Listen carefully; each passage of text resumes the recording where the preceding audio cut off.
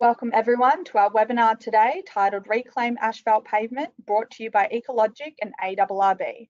My name is Isabella and I'll be moderating the session today. Next slide, please.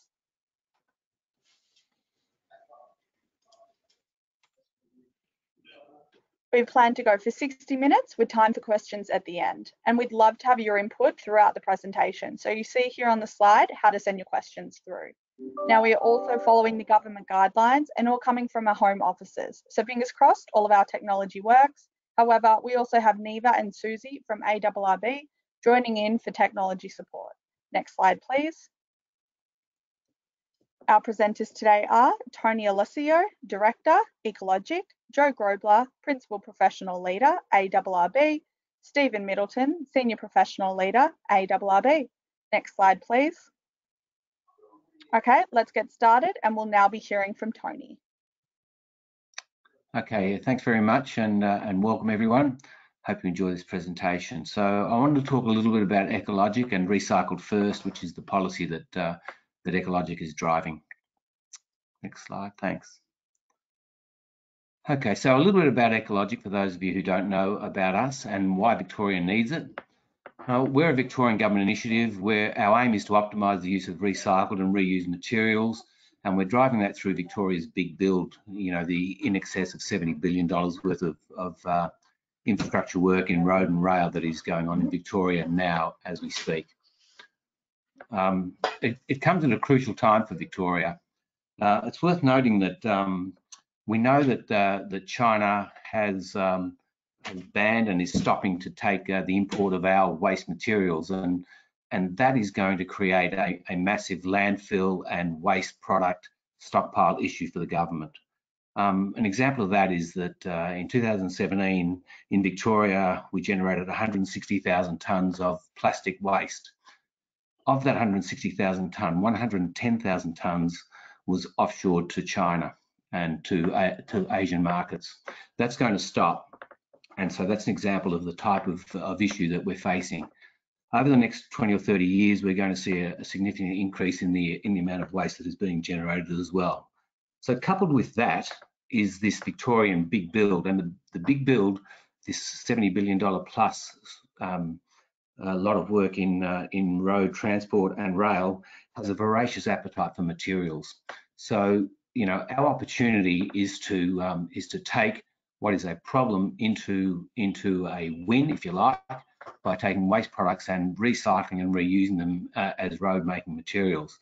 And our aim at Ecologiq is to make that a uniform approach. So at the moment there is recycling done. It's somewhat ad hoc and opportunistic, and we want to be really intentional and really deliberate about doing that and using this major transport infrastructure program to do so.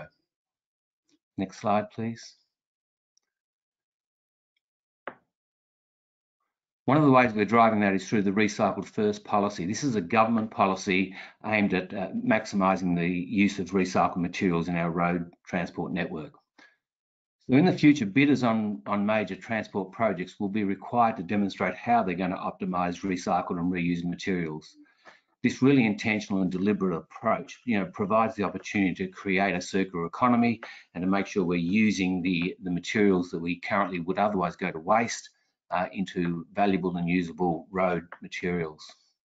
Ecologiq supporting that implementation and is really driving that through the big build, but using that then as leverage to push across all transport infrastructure in Victoria, and we'll be helping out the Department of Transport in the near future to also implement the Recycled First policy. So with that little bit of overview, I might hand over to Joe to start to talk about recycled asphalt today.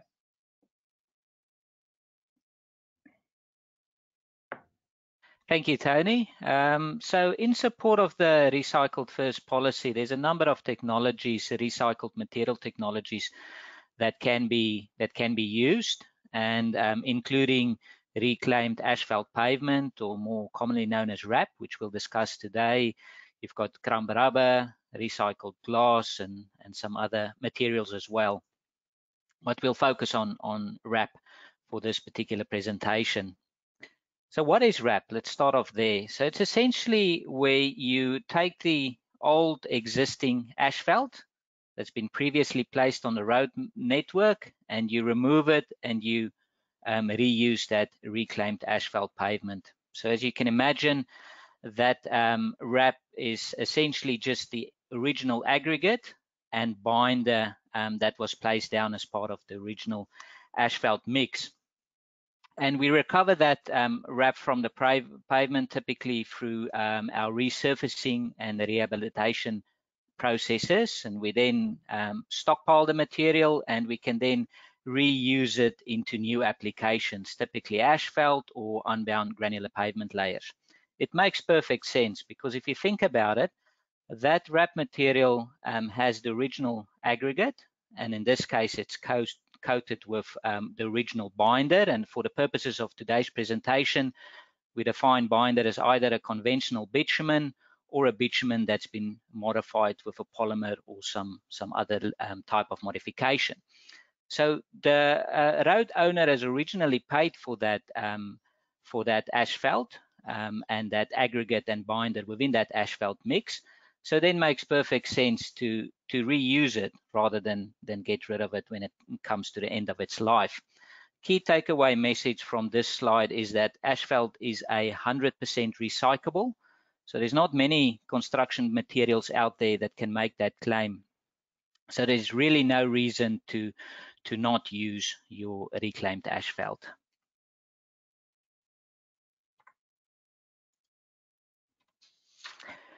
So asphalt's definitely, or wrap is definitely not a new product. It's been around for a while. It was both locally and internationally. It was first introduced in local specification in the early 2000s, but at that stage, it was only allowed in relatively small percentages in the total asphalt mix, say below 10%. But as we know, if you can increase the quantity of wrap in your asphalt mixes, it can provide further economic savings and benefits, as well as significant sustainability benefits. But there's always been that nagging question around what is the impact of using higher percentages wrap on the performance of new asphalt mixes. So if you can, if you consider that your wrap material is taken from the road, it contains typically an old hard oxidized binder, and now you blend it with a new asphalt with a new virgin binder. And what's the implication of that blending process on the performance and future performance of your new asphalt? So in 2013 to 16, Austros together with ARRB undertook a research project to identify some of those performance implications, to assess whether it's feasible, whether there's any risks, as well as developing some guidelines as to how do you go about designing new asphalt mixes with high percentages of wrap. In following that work, there's been a general trend around the country to allow for increased percentages of wrap, and we'll touch about on those percentages in a couple of slides. So important to note here, it's most definitely not a new product. It's been around for a while, so it's got a proven history.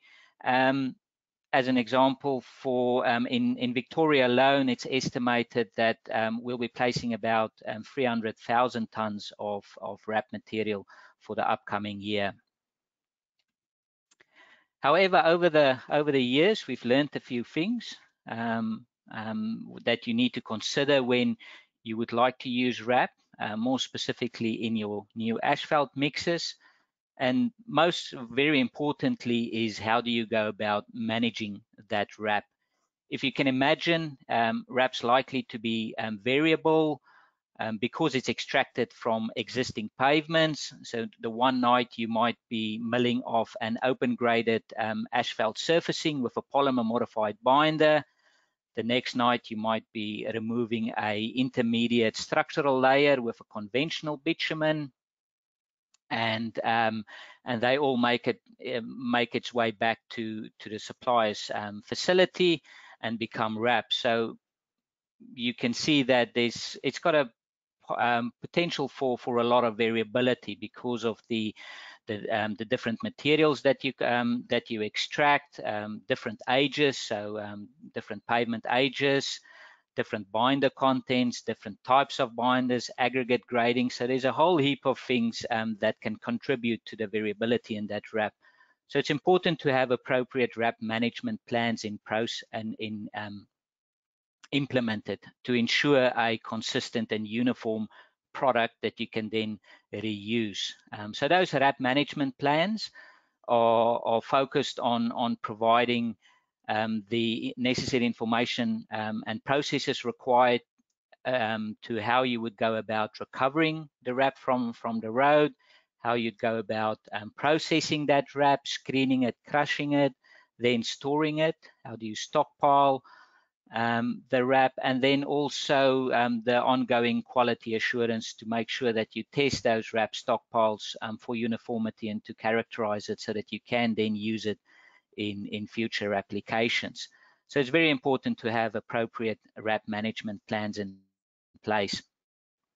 The second is your asphalt plant requirements. So different asphalt plants deal with adding wrap in different ways, and it's all about heat management. So how do you add the wrap without further damaging the existing binder through the exposure of heat? So there's, like I said, different plants does this in different ways, and subsequently they have different limitations. So as an example, a batch plant has a typical upper limit for the incorporation of wrap of about 30%, whereas your continuous drum mix plants can go up to 60%. So worth noting there that it's no use in requesting a 40% wrap mix from a plant that cannot necessarily supply or manufacture that new asphalt with the high percentage of wrap consistently. Something to consider. And then finally, also very importantly, is how do you design your asphalt mixes using specifically higher percentages of wrap. So we know from the previous Ostroads work that by adding wrap to your new asphalt, there's definitely some interaction that occurs between the wrap binder, the original wrap binder, and your new virgin binder that's added to the asphalt mix. And that interaction then inevitably results in changes to your combined binder properties, more specifically the viscosity of your combined binder, which in turn then will have an impact on the properties of your asphalt. So it's important to consider this during your mix design process.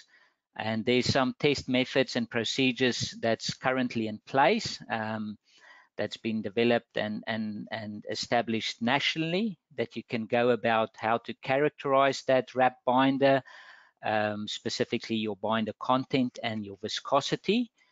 That's the two important properties. And then how do you blend that wrap binder with a new virgin binder? So important to consider that it's, especially at your higher percentages, it's not just a matter of replacing your aggregate with a proportion of wrap. You need to account for that high proportion in your combined binder blend. But there are processes in place, and for your wrap management, plant requirements, and binder design, it's all very manageable. Then for any recycled material, and this includes wrap, it's always preferable to reuse that recycled material in its highest possible value application to extract the maximum value from that recycled material. And for wrap, that would be in reusing it into new hot mix asphalt. Generally, we separate it into two different categories when we use it in new hot mix asphalt. The first is when you put in less than, say, 15% wrap. It really does becomes a direct substitution of your aggregate and binder, and it's very much business as usual. However, as you go to your higher percentages of wrap, say greater than 15%, like I mentioned before, then you need to start consider how you're going to consider the interaction between your wrap binder and your virgin binder. And there's processes in place for that. It does require some additional testing characterize your RAP, specifically the viscosity of your RAP stockpile, but all very, very doable. Then there's some other applications in asphalt as well, where we can do in situ either hot or cold asphalt recycling, as well as cold plant mixing of the RAP material. So these applications are less common in Australia. The technologies are available and have been done internationally, but at the moment, by far the most commonly used application is back into new hot mix asphalt. So Ecologiq prepared a very useful reference guide for the use of recycled materials in road infrastructure that basically provides an overview of the type of recycled materials that can be used and its typical applications and some considerations. So it's a very useful reference guide that I encourage you to get hold of. On this slide, we can see a snapshot of some allowable limits for RAP currently being used in Victoria. And as you can see there, for asphalt mixes, the allowable limit ranges between 10% and 30%, depending on the mix type and application. Worth noting that the Victorian Department of Transport is currently in the process of updating the asphalt specifications, so there's likely to be some changes to those limits, probably upwards. And then there's also some opportunity and limits to use it in unbound pavement materials. As you can see there, the limits vary between 5 and 50%, with the higher percentage of RAP allowed in your lower pavement layers. So this shows us that RAP can be used, it's allowed to be used, it's encouraged, there's specifications in place. So there's really no reason why we can't be making efficient use of our reclaimed asphalt pavements. And this brings it to the end of my portion of the presentation. I'll hand you over now to Stephen, that will go through some of the barriers and opportunities for the use of reclaimed asphalt. Thanks, Stephen. Thanks, Joe. So as Joe mentioned, I'll provide a brief overview of the current barriers and opportunities for RAP and also run you through a quick case study. Next slide, please, Joe. So some of the barriers for RAP are the storage requirements of RAP. So ideally, processed RAP stockpiles should be stored in a walled covered area to reduce the moisture effects. The stockpile should also be placed on a sloped pad so that the water drains away. The stockpile should be shaped so that the water drains off the sides, and the angles of the sides shouldn't be too steep to prevent possible segregation of the stockpile. The stockpile height should also be controlled to prevent consolidation of the RAP. So given these requirements for storage, you can see that a potential barrier is the storage of the RAP, particularly on small sites. But again, as Joe mentioned, this is manageable. Preparation of a RAP management plan, as Joe mentioned, is a requirement and should detail how the RAP will be used from milling right through to production. So there's a bit of administration associated with this.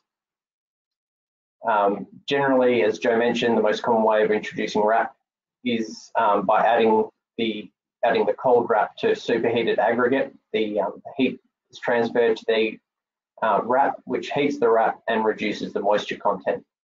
So the RAP shouldn't be exposed to a direct flame, as this can damage the binder. This is why RAP storage and moisture control is so important, because to try and limit that amount of moisture that you need to get off the RAP by heat transfer.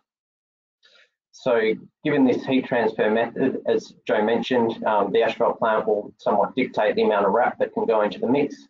And like Joe mentioned, there's no point asking for 40% if the plant can't actually do it. With increased RAP contents above 15%, as Joe mentioned, the stiffer binder begins to impact the viscosity of the combined binder, and an adjustment is required. In order to carry out this adjustment, the wrap binder needs to be extracted and tested using a dynamic shear rheometer, or DSR for short. This testing is currently relatively specialised and somewhat expensive, but as industry gets on board with that, that's likely to reduce, and that there's also a possible opportunity to characterise it that I'll discuss a little bit later. Management of the supply and demand is also another challenge, as Joe mentioned, as the processed wrap should ideally be used. So processed wrap should ideally be used as soon as possible after processing, one, to limit and control the moisture, but also to ensure the wrap remains free flowing and is able to be mixed in the plant. So, and storage of unprocessed wrap and processing, as mentioned, requires some land, or a relatively large amount of land. So sometimes processing of the bulk wrap may not actually be at the asphalt manufacturing site. So management of the deliveries is important, because you don't want to start creating a high wrap mix, run out halfway through production, which will require potential modifications to not only the percentage of aggregates going in, but potentially also changing the virgin binder to account for that viscosity change. Next slide, please, Joe. So some of the opportunities, as I mentioned, if we get a better understanding or be able to characterise the wrap in terms of the binder content and viscosity, may enable the development of, or may be able to reduce the viscosity testing of the wrap. The way we would do this is to characterise the wrap and then determine likely viscosities and then likely virgin binders that need to be blended to achieve a target virgin binder. So for example, say 23 to 30% wrap requires a C170 binder to produce a viscosity that would be equal to, say, a C320. And for a C320 binder, that could be used in 23 to 30% wrap to produce viscosity equal to a straight C600. So if the opportunity is potentially characterising this wrap to potentially reduce the wrap viscosity, and that has a similar method has been investigated in Queensland currently. As mentioned, with appropriate design and viscosity adjustments, it's possible to increase the levels of wrap up to around 30%, obviously higher depending on the ability of the plant to produce it. Increasing the wrap has the opportunity for cost savings, as it doesn't require as much virgin binder, which is the most expensive part, but also requires less aggregate. And in addition to the cost savings, there's also the benefit for reducing the demand on non-renewable resources. So we've got sustainability benefits there. As Joe mentioned previously, wrap is 100% recyclable, and with appropriate design can lead to a circular economy. Next slide, please, Joe. So now I'll just take you through a quick case study that was carried out in Western Australia. Next slide, thanks, Joe. So Main Roads Western Australia and ARRB completed a project recently under the Western Australian Road Research and Innovation Program for increasing the amount of wrap used in Western Australia. Prior to this project, Main Roads only used 10% wrap in all of their mixes. Well, that was the maximum allowable wrap. So the project built on the findings from Austroads, investigating the high use of wrap. Specifications were developed for the increased use of wrap in intermediate courses in Western Australia. Following this, a project was carried out with industry partners, BGC and Downer. They prepared mixes with 20 and 25% wrap, which is a pretty large jump for Western Australia. Viscosity of the wrap was characterised using Austroads test method 192, and then a binder design was carried out using test method 193. Each supplier developed RAP management plans for the works and carried out viscosity testing on each RAP lot to verify the viscosity, and then carried out calculations to ensure the combined binder was within tolerance. One supplier placed over 42,000 tonnes of high RAP asphalt, which equates to about 8,400 tonnes of RAP being placed on that project. As mentioned, the viscosity testing was carried out every 1,000 tonnes. Blend calculations were carried out, and all the asphalt, all the blend viscosity was within the required limits, and also the other asphalt properties were all conforming as well. In addition to this, lab testing was carried out, including modulus and fatigue testing on both of the suppliers' mix, and this was compared back to mixes containing no RAP using C600 binder, which was the equivalent binder that we were targeting. So the results of the testing indicated that the high RAP mixes were equivalent and comparable to the no RAP mixes. So indicated to us that the viscosity adjustments that we're carrying out through the project should produce a mix that is similar and should perform the same in the field, if not better. I'll now pass over to Tony to talk about the Mordialloc freeway.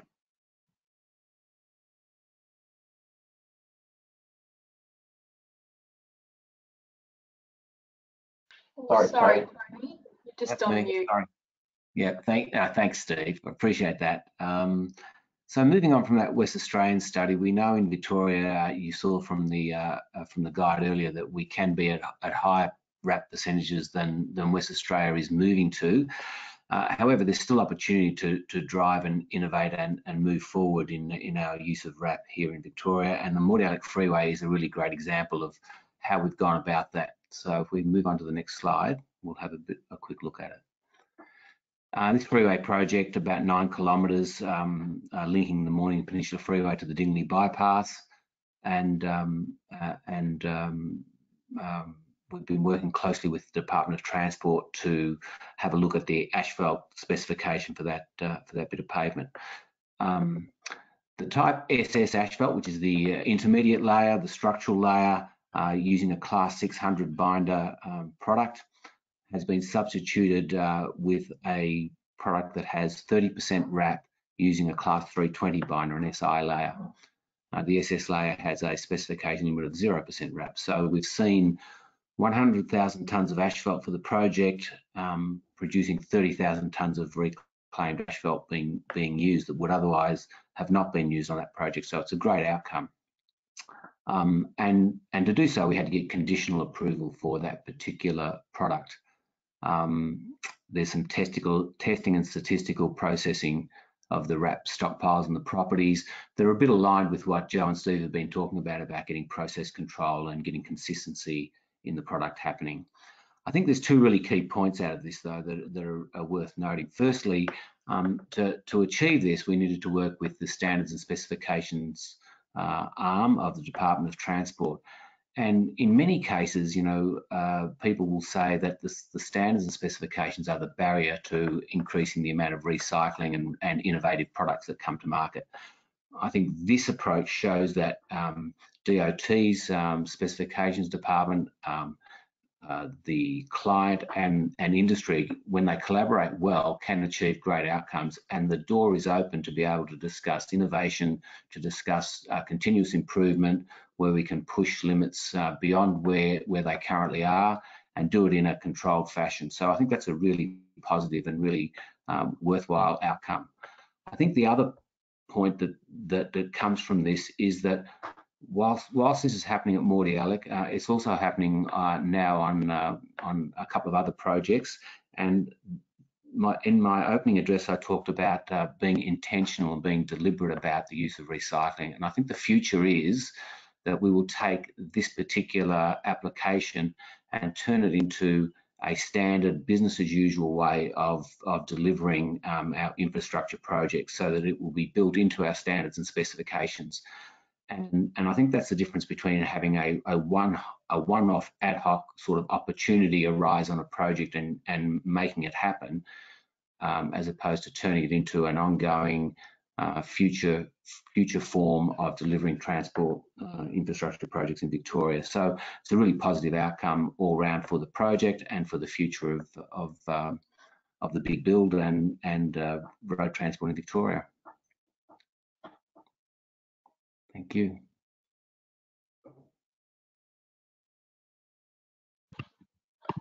Perfect. Thanks, everybody. We do have a few questions that have come through, so I'll start to read them off.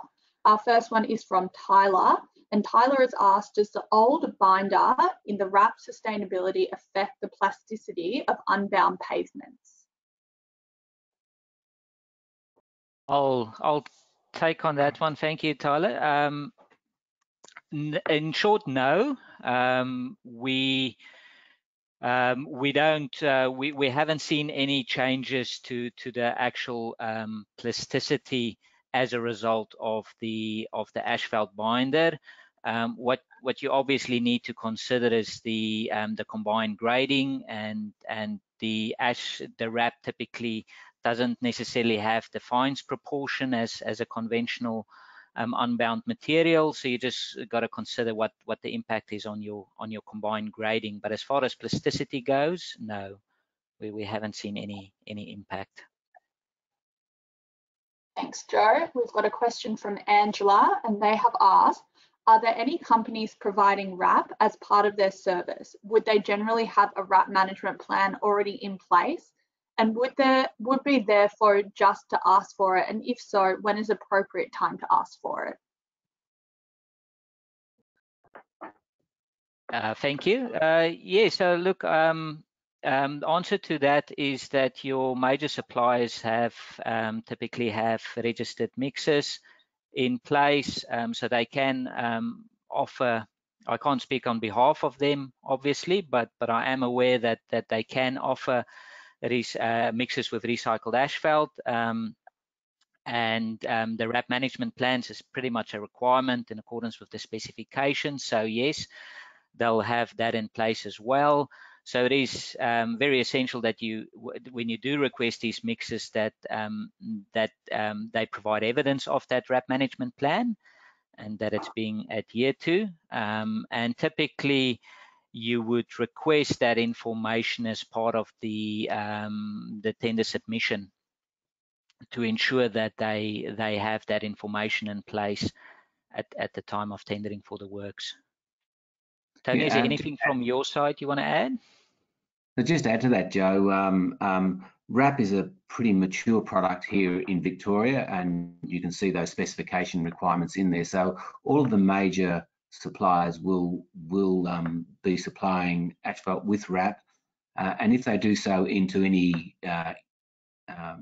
Victorian government project work, they'll be required to meet the requirements of the specification, which does require a RAP management plan, amongst other things. So at the time of procurement, there's every opportunity to get to understand that what we're doing, both through Ecologiq and through the Department of Transport and with ARRB as well, is looking at how we go from where our current compliance level is to beyond compliance, for example, in the Mordialloc example I gave earlier, to see how far we can go with maximising or optimising the use of RAP in all of our projects.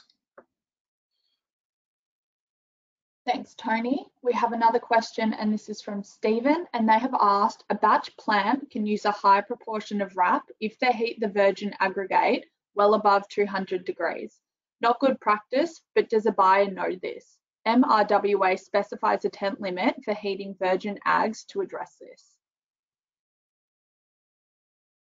Thank you for that feedback. Yes, yeah. So I mean, like we mentioned previously, that different plants have different mechanisms of how to introduce that RAP, and they do have limitations. So it's just about understanding the plant, its capability, and making sure you're operating within those limits. But there is opportunities. In the end, it's all about how managing the process and the outcome. And if you can find a way to manage that appropriately through modifications, then that's possible. Thanks, Joe. We've got a question from David, and they have asked, is the current recycling rate of RAP sufficient, i.e. are RAP stockpiles in the industry manageable or growing? Tony, is that something you would like to comment on? Look, you know, I think the people who will know that best, obviously, are the producers and manufacturers who will understand how their stockpiles are, what position their stockpiles are in, and you know how much they're using, if you like that. So that supply and demand type approach, they'll be managing actively. I think it is worth saying though that historically there's been a stockpiling of RAP as specifications and technology has caught up and advanced, so that limits of RAP have increased. We'll reach a point at some stage where those things where there's a balancing point between what we can win as RAP and what needs to be supplied into the market. I expect that there's I hope that there's quite a backlog of RAP available for what will go into the big build, and the big build will chew up a fair bit of it, and there will continue to be RAP won and stockpiled as we go along. I also know that you know, in the past, I'm talking a fair while ago, you know, RAP was perhaps taken and used as road base, or used as used on top of subgrade or what have you, as a way of using it up, or used under a cycle path, or wherever the case may be. Increasingly, people have recognised the value of that RAP, and the highest order value of that RAP, as Joe spoke about earlier, is back into asphalt. So companies and industry has got much smarter at winning and maintaining that RAP and putting it into its best use. So what the long-term sustainable percentage of RAP into asphalt is, I think still to be determined, but I think there's enough of it around for us to take advantage of now, and to develop a sustainable use of it going forward into the long term, if that helps. Perfect, thanks Tony. We have a question from Charmaine, and they have asked, does the age of the asphalt being recycled have any impact on the RAP mix? Yeah, thank you for the question. It does, and that's why we do the for your high percentages of RAP. That's why we do that viscosity testing on the recovered material. So essentially, as the asphalt stays in the road for longer, it's exposed to the environment, so it continues to oxidize and age. And typically the viscosity increases over time. So the viscosity is just a measure of hardness of the binder, and which can be used to indicate its brittleness and cracking potential. So yes, as it's left longer in the road, the viscosity increases, but that's why we do the binder characterization testing to determine the viscosity of that RAP binder combined with the viscosity of the new binder. We then determine a new viscosity for the combined product, and that's what we use for our design moving forward. So yes, very important to consider, and you need to account for that specifically at your high percentages RAP. Yeah, and just to add to that, again with Joe, so there are different levels of hardness of virgin binder. Some softer ones and some harder ones, and so it's getting that blended product to meet the ultimate binder viscosity that our particular product is looking for. And so you do need to understand what the viscosity of the RAP is to be able to select the right virgin binder to blend with it. That's right, and just to add on to that, so obviously your RAP viscosity is fixed, because that's the viscosity of the recovered material. You have the opportunity to change your, like Tony suggested, your new binder. So instead of using, say, a C320, you can downgrade your binder to a C170 with a lower viscosity to account for that increased viscosity of the RAP. So there's changes you can make to your virgin binder, and then there's also opportunities to potentially add some rejuvenating agents and the like to get it within that target viscosity. Thanks. Thanks, Joe. We've got a question from Stephen, and they have asked, at what percentage wrap should we consider using a rejuvenator or heating the wrap to get better mobilisation of the wrap binder, and whether we have an effective speci for rejuvenator? Yeah, thank you for that question. Look, in terms of, I'll start off with the latter. And do we have a specification for rejuvenating agents? No, at the moment we don't have a standardized specification. I know it's something that industry is looking at developing. So there's most definitely a need for that. Important to consider with rejuvenating agents is whether you know, to ensure that it does perform the function it's intended to. It's not just there to lower the viscosity of the combined binder. It's also there to rejuvenate and put back some of those more aromatic type compounds that we've lost during the aging process. So it's appropriate or it's important to use appropriate rejuvenators to fulfill that task. So yes, unfortunately at the moment we don't have a specification for it, but it is something that industry is looking at developing. Thanks, I think that covers that. In terms of the upper limit, look, I mean, it does depend on your target viscosity for your bitumen blend and the viscosity of your wrap. So if you can achieve it by purely making a downgrade in your viscosity of your base binder, then that's possible. And if you then still can't achieve it, then you need to start considering whether you need to either reduce the percentage of wrap or look at introducing alternatives such as rejuvenating agents. So I wouldn't say there's necessarily a specific upper limit, because it does depend on your percent, on your base binder as well as your wrap binder. Thanks, Joe. We've got a question from Diana, and they have asked, which one do you think is the most crucial parameter from wrap that affects field performance? Look, the most critical parameter is the viscosity, because look, and again, this is for your higher percentages of wrap. I should qualify that, because at your lower percentages, typically below 15%, we know that it doesn't have such a big influence, but at your higher percentages, viscosity is important. It's also important to know your grading of your wrap, so your aggregate grading as well as your binder content, because you're adding it to a new asphalt mixture. You need to be able to account for that grading of the aggregate as well as the existing binder content that's already on that wrap. So grading and binder content is important to know, and you need to account for that. But in terms of long-term performance, it would be the viscosity at the moment that we need to control. Yeah, look, and I'd just support that. The binder is the critical driver of performance in this case here. The aggregates are important, and the grading is important to get the end grading right. Again, that's a blending and a balancing act.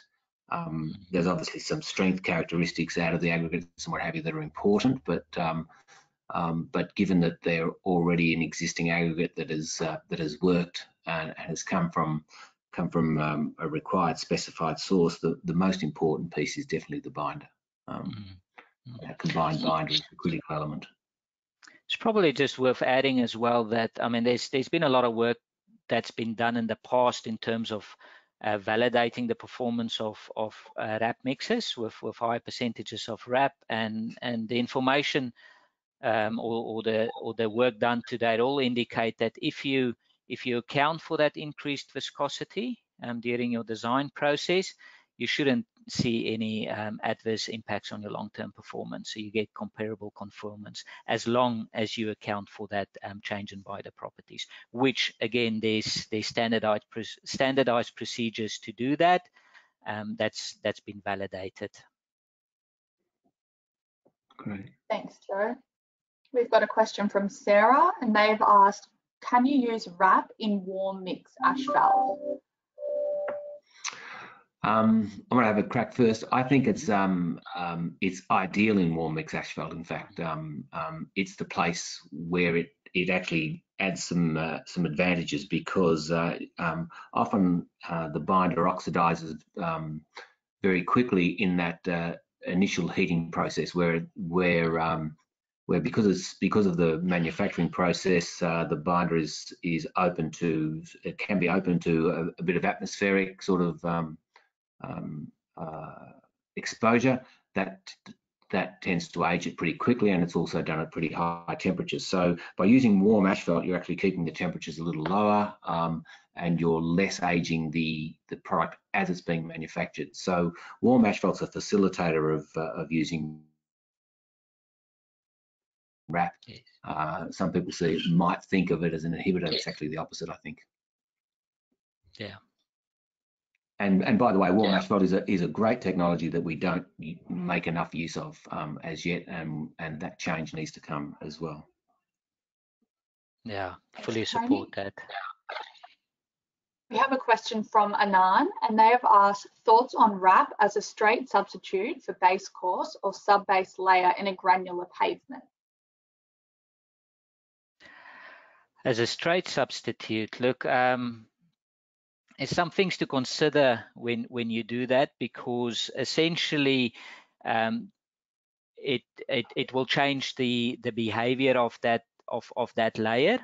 If you leave RAP, and Stephen alluded to it in his slides, that if you leave RAP say on a stockpile, it hardens over time, it binds up, and it becomes semi-bound again. So you have to be conscious of replacing an unbound material with a material that will potentially harden up over time again, in terms of what that would mean for the behavior of your pavement. So it will function differently as to an unbound pavement material.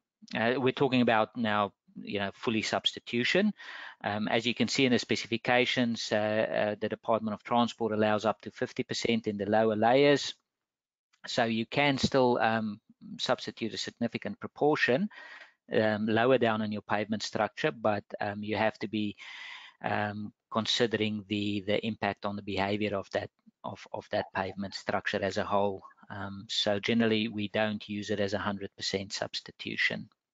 Yeah, and I guess that's the technical side of it. Just going back to what Joe said earlier about using it for its highest order and highest order value, both from an economic and a sustainability perspective, the best use of RAP is back into recycled asphalt or reclaimed asphalt, because of the binder, because of the value of that binder, and the binder is of value as a binder, which is a binder in asphalt. So using it in lower layers really should only be, as a base course or material of any sort, should really only be considered when it's absolutely not possible to take that material and put it back through an existing asphalt plant. So perhaps if you're in regional areas or rural areas where you win some of this product out of a town or what have you, and there isn't an asphalt plant that can process it, still a pretty rare occurrence. I think you would only use it in circumstances like that,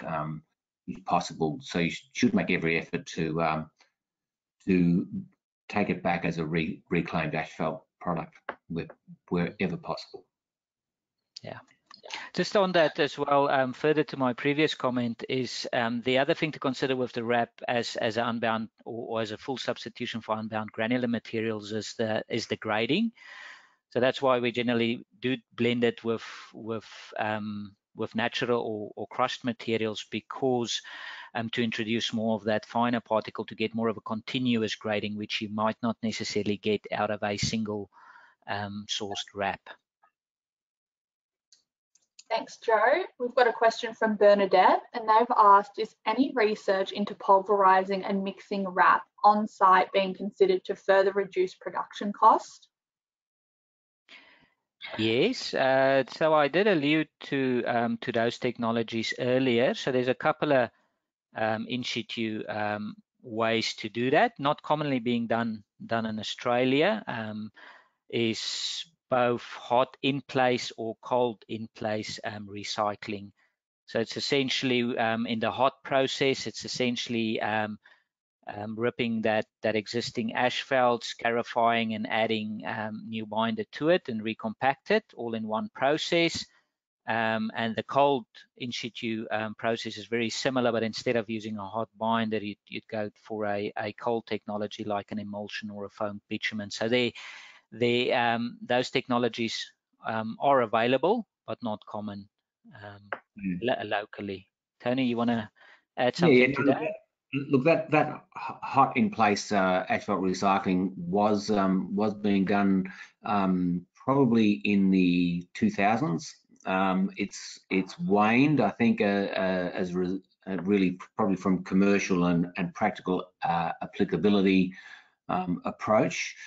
If you Google it, you'll see it looks quite impressive. It's usually quite a long train of machinery, if you like, something to warm up like a hairdryer, or something to warm up the asphalt that's existing there, and then something to peel it up, throw it back over the back, maybe add a rejuvenating agent or a little bit of fresh asphalt to liven it up, and then put it back through a paver that's in a train, and then lay it out the back again. So it really lends itself to arterial or freeway type projects rather than any suburban or urban type application.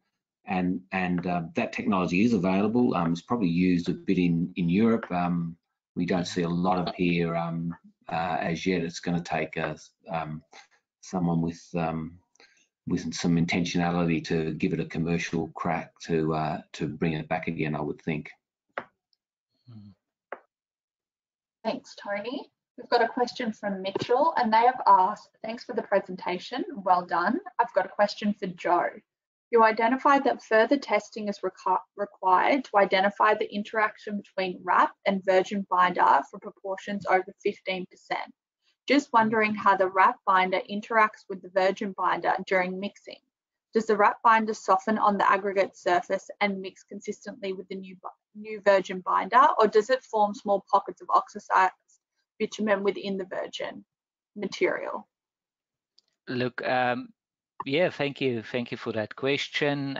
The work done to date is all supports that there's a significant amount of blending that does occur. So you're right there when you say that the wrap binder softens during the manufacturing process, and Stephen mentioned that you achieve that by superheating your virgin aggregate, and when it comes in contact with your wrap, it softens that wrap binder, and that blending and interaction does occur between your wrap binder and your virgin binder. Thanks, Joe. We've got another question from Angela, and they have asked, a high percentage GES of wrap only used in lower layers of asphalt rather than wearing courses? Thank you for that. Tony, you wanna touch on that? The specifications usually allow higher percentages of wrap in the lower courses.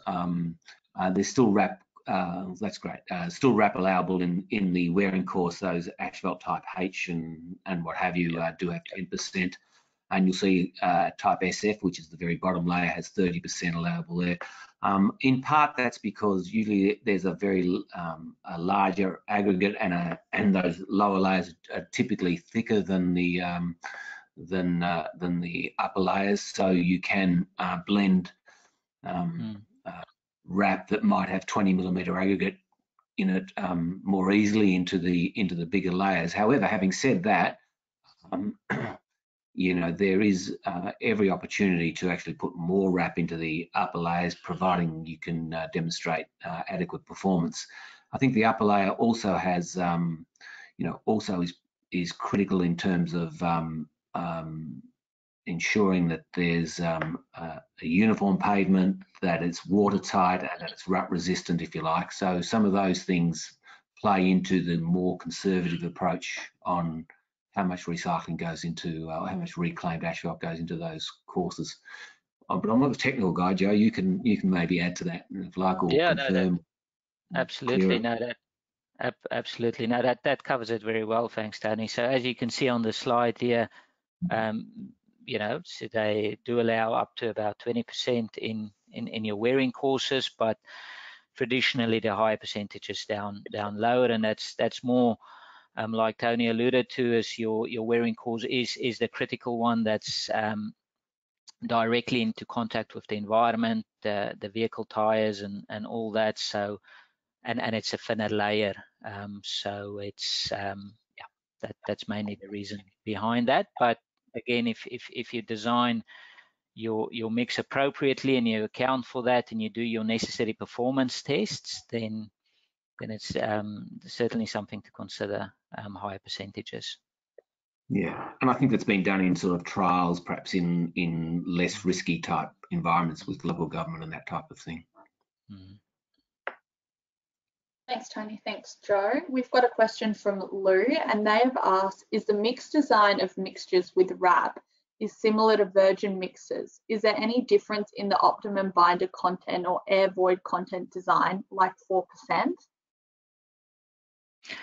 Look, now the mix design requirements is essentially the same in terms of the overall mix design requirements. It's just the your binder properties that do change. So in terms of void, target voids, and those things, there's no change now. No worries. Thanks, Joe. We've got another question from Diana, and they have asked, what do you think about the incorporation of other materials into asphalt mixtures, such as plastic, and how this might affect the reuse of RAP in the future? Yeah, thank you. That's a very good question, and it's something that as an industry we've been talking about and grappling with, because we've reached a stage now where we're starting to combine recycled materials and different materials into the same mix. So it's not necessarily just RAP anymore. It can be RAP and rubber, or it can be glass and rubber, or glass and RAP, and so there's all different permutations. So as you can imagine, it's a challenge for specifications and more your prescriptive type of specifications to keep up with how to deal with that. So from a personal point of view, and we just spoke about this previously, me and Tony, before the webinar, is you know, a strong supporter of performance-related specifications to essentially move towards a stage where, as long as we can control and ensure the performance of the end product, it doesn't really matter too much what's in it. Now, that's a very broad statement, and that, so we need to have confidence in the performance and how we go about measuring that performance and that. But that's the key to moving forward, performance-related specifications. Your question about future recyclability, that is absolutely critical, because at the moment, like we mentioned, asphalt is 100% recyclable. Not many construction materials can make that claim at the moment. So whatever we do in future asphalt mixes, whatever we add to future asphalt mixes, we need to ensure that remains the same, that we can continue to recycle that material. So it is something to consider when deciding or whether you're going to allow whatever new material into your asphalt, is whether you can then in future recycle that, continue to recycle that asphalt. In terms of plastic specific, there's a lot of work happening within the industry at the moment looking at those issues specifically. So that's work in progress. Yeah, and if you could imagine a perfect world for Ecologiq, given what its goals are, it would be to incorporate maximum values of RAP, to incorporate crushed glass in lieu of sand, to invite rubber tires and soft plastic wastes into the binder, and to be able to recycle that time and time again. One thing I know a little bit about with bitumen is it's a pretty welcoming product, and it tends to work pretty well with anything that it can glue to, and it will, and things like plastics and rubber tires and RAP for that matter, because you're heating it, those things tend to blend and become morph into one, if you like. So see some future and some opportunity with it, but there is certainly a body of work that's that needs to continue to be done to sort of prove all that up over time. And that performance-based approach is you know, is a way of achieving those outcomes as well. Thanks, Tony, and thanks, Joe. So we've hit right on 1 o'clock, so I think it'll be best to wrap it up. So thank you to our presenters today, and thank you to the audience for tuning in. We hope to see you all at our next webinar, Recycled Glass Masterclass, on the 28th of October at 12 p.m. Thanks, everybody, for today. Thank you. Thank you. Thank you very much.